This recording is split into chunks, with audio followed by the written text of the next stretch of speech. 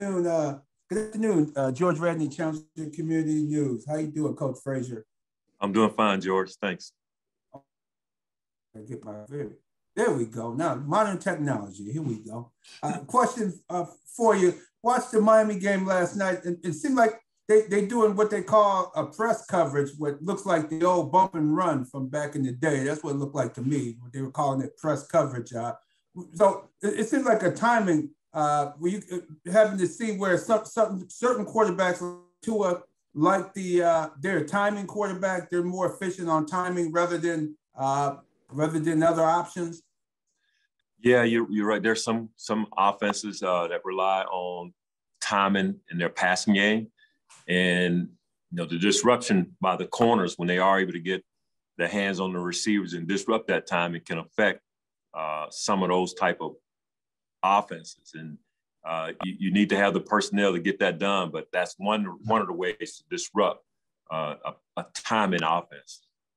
Is there a reason why more teams just don't do that, not only on the timing quarterbacks, but just in general? Why wouldn't they just bump the receiver for those 5 yards and then you have to release them without getting a penalty? Yeah, I think some teams do try it, and some of it has to do with your personnel. Can we get our hands on that receiver to disrupt the timing between hitting the quarterback? And if you don't feel like you have the guys that can get out there and do it, then you play a different style. But I agree with you. That's a good way of trying to do it, trying to disrupt the timing as much as you can. Okay, last question. Damar Hamlin, he seems to play so much better with Jordan Poyer on the field with him. Is that just the veteran leadership of Jordan Poyer coming through on Damar Hamlin? It definitely helps. Having Jordan on the field, I think, helps our entire defense. Especially our secondary, but for sure, Jordan's presence, his leadership, his playmaking ability, all of that just increases everybody's confidence on our defense. So it's great when we have him back on the field. Great. Thank you very much, and good luck this coming weekend. Thank you. Hi, Coach. Last week you said you explained why Kaiir was inactive. This week he was active but didn't see the field. Can you give us some insight into your thought process to why he didn't play and what's going on at the cornerback 2 position? Yeah, Kaiir had a good week of practice for us, Sal, and we were thinking about and had intentions of getting him in the ball game. But the way the game was going, the way Dane was playing, we just let it ride the way it was going, and it worked out for our team. But we do want to get him some snaps, and we'll see where it goes this coming week. He's been practicing well and continuously making improvement. But Dane was doing a good job for us yesterday, and so we let it stay the way it was. And I just want to congratulate you on being inducted into the 2023 Black College Football Hall of Fame. That's quite an honor. I know that obviously there's a lot of people that you'd probably want to thank when that happens, but if you can try to just reflect on your career and getting to this point, what it means to you and have that honor. Yeah, when I got the call, Sal, that was a special moment, man. It really touched me. James Shaq Harris, who I'm sure you're familiar with, former Buffalo Bill and great NFL quarterback and Grambling State University alumnus, gave me the call. And, as a young kid growing up and then going to college, I wasn't really thinking about Hall of Fame, anything like that. I was just trying to make the team and eventually win a starting job. And to get that call and to realize so many greats that are already in the Hall of Fame, in the Black College Hall of Fame, it's just very humbling. A lot of people think because whenever you achieve an honor like that, it's never just about you. And I had some terrific coaches when I was in college at Alcorn, Coach Marino Chasm, my head football coach, and many others that touched me along the way. But a very humbling moment when I was informed of that news. And can I just ask, why did you choose Alcorn when you went there? When I was coming out of school, Sal, it was just when things were beginning to turn as far as integration is concerned.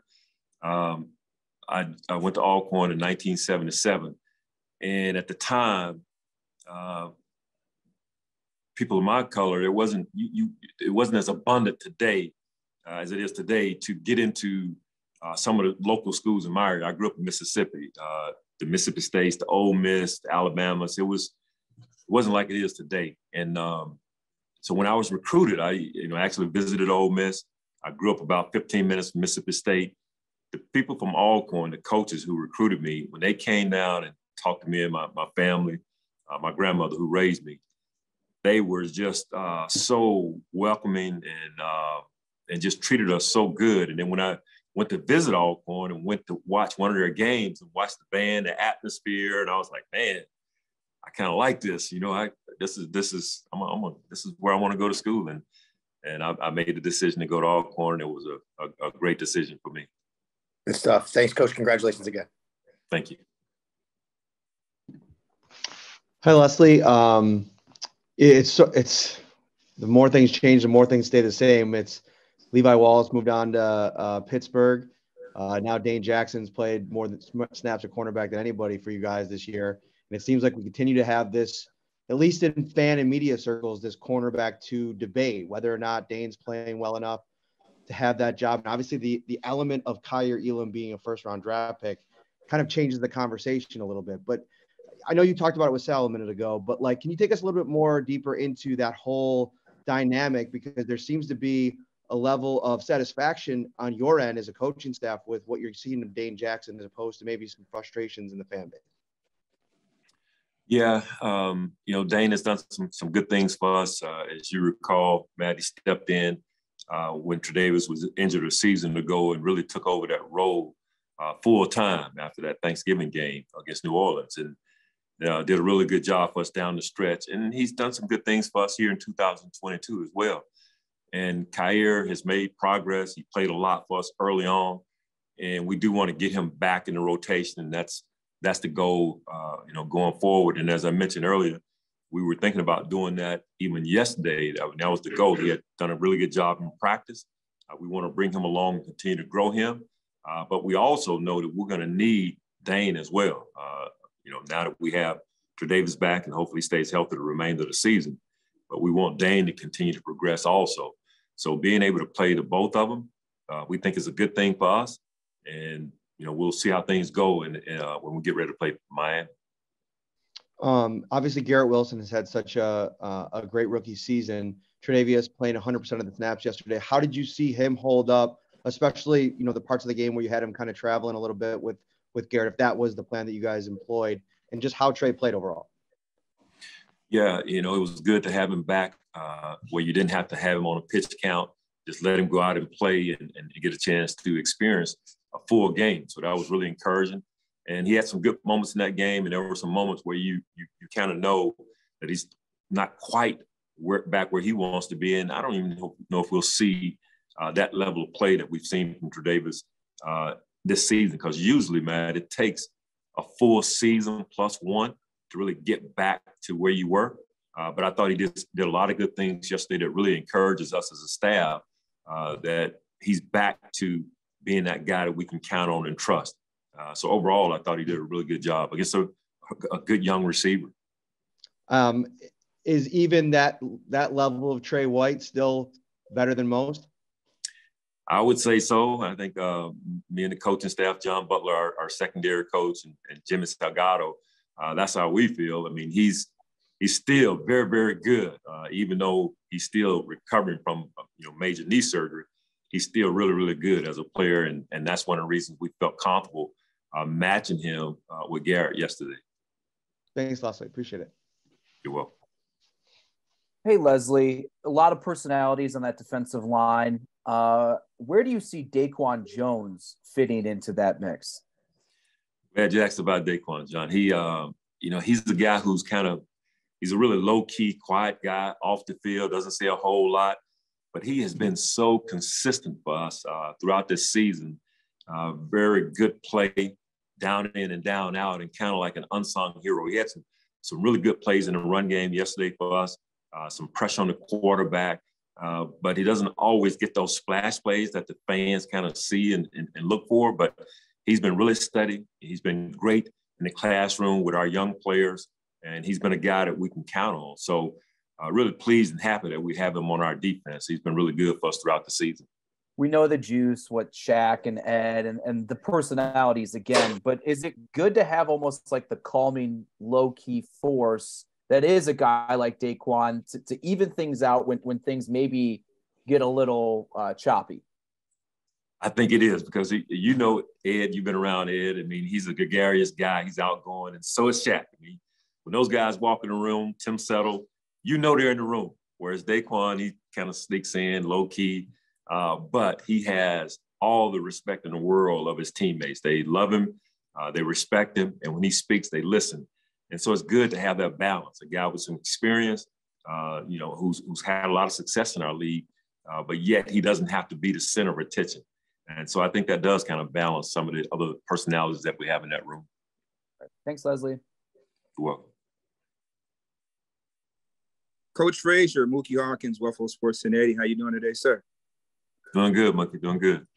Yes, and man, congratulations on your induction to the Black College Hall of Fame, man. What a great way to continue your legacy there. Thanks, man. Thank you. Coach, on third and long situations as of late, the opposition is still converting with 7 guys in coverage.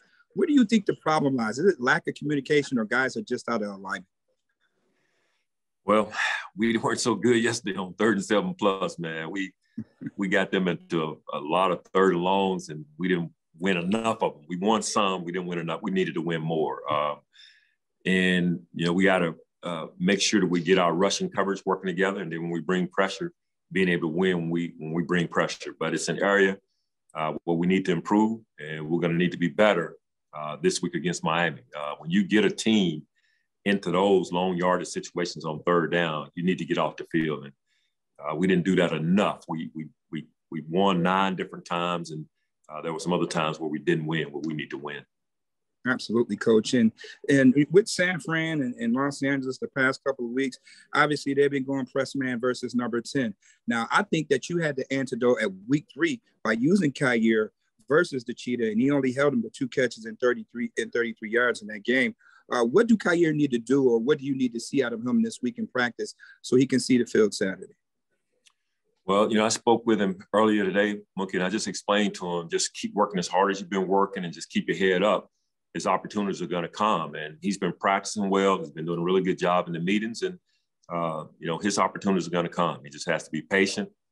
We still got a lot of football left. I know for some on the outside, it doesn't seem that way, but these games are the most critical games of our season.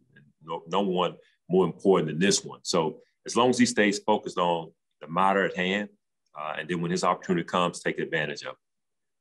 Absolutely, Coach. And you've been spot on, man, especially with the run blitzing. And, I think that kind of stymied the Jets' attack there in that second half. Here to talk about being comfortable to call those type of blitzes with Milano and Edmonds out there. Yeah, it's Mookie, you could do it with those 2 guys blitzing. You'd feel comfortable too. Matt Milano and Tremaine Edmonds, man, they can bring it, and you want to call their numbers often when you can. And we're very fortunate to have the both of them, but they are very good in coverage. But as well as I do how good they are at blitzing as well. So it's not that hard, Mookie, to send those 2, believe me. Absolutely. You definitely got 2 dogs in that middle of that defense. Have a great week of practice, Coach, and good luck Saturday night. Thank you. Hey, Leslie, Mike Giardi, NFL Network. How are you? Hey, Mike. Doing good. You mentioned Milano when we know he doesn't love to talk very much. I was talking to Tremaine last week, and he just said part of their relationship on the field is that unseen thing, or, you don't even have to speak. You just look at the guy. He knows what you're going to do.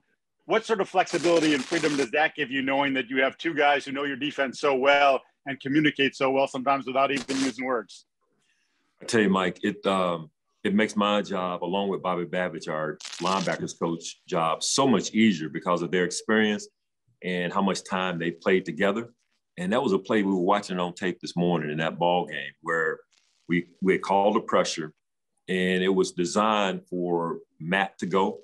But something happened during the play where they just kind of looked at each other, and Tremaine went instead. And it's an example of what you're talking about, just the symmetry between the 2 of them. And yet we were still able to function defensively. We got exactly done what we wanted to get done, but it was an adjustment within the defense that would not have been made if that were, say, 2 young guys out there at linebacker, or maybe Tremaine and another guy. But because it's Matt and Tremaine, and they've been together for so long, they made it work. And I was like, wow, mean, that's the value of those two guys playing together. Sure. And I wanted to get back to Tre'Davious White a little bit. And, there was obviously, you were trying to ramp him up physically, having not played for as long as he did. And then he goes to 100% of the snaps yesterday. But how much of the work did you have to do with him mentally to sort of build up his confidence that, hey, you're this guy, you can be this guy again? Obviously you went through it. You ripped up your knee. The surgery procedures, unfortunately for you, they're better now than they were when you played. But I'm just curious how much work you had to do in that part of it.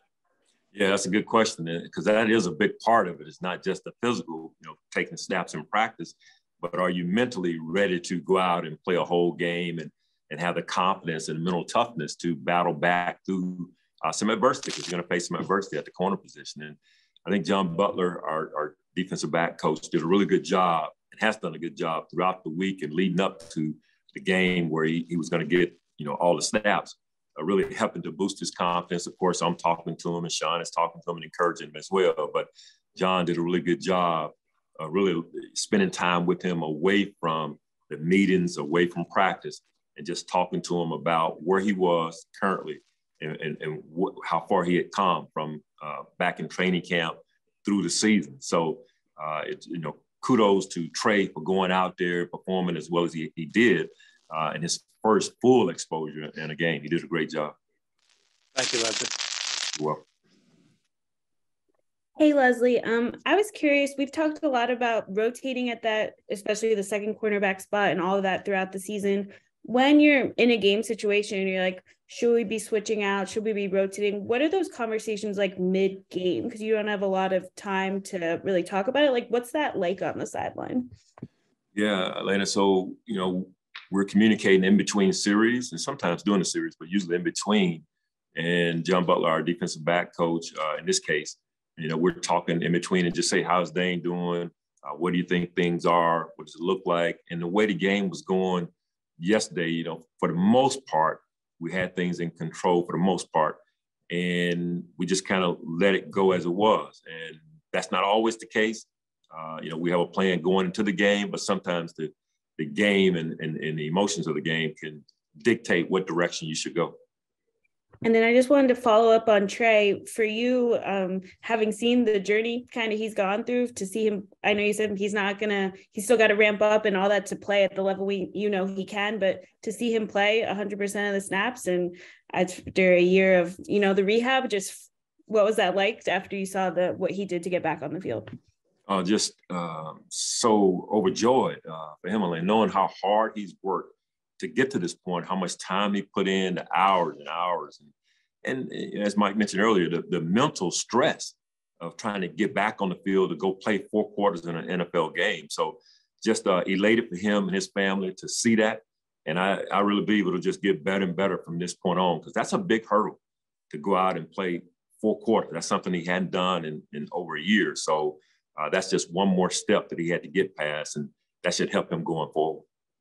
And then on a completely different note, I wanted to ask you about Greg. We talk about he's obviously playing well and, taking steps forward and all that. But I was curious, off the field, how much have you seen Greg kind of develop since last year? Like, how much is Greg, speaking more, or what's he like kind of off the field from his rookie year? He's grown so much, Elena, and it's a really good question regarding Greg, because, obviously his play has improved from his first to his second year, but his maturation off the field, you can see it. Eric Washington, our defensive line coach, has an exercise that he does with his players during the week. And I happened to be in their meeting last week, and he had a few different players just to talk about the Jets' offensive line, what style of offense they run, what are some of their top runs, what are some of their top passes, how do the guards, the tackles set.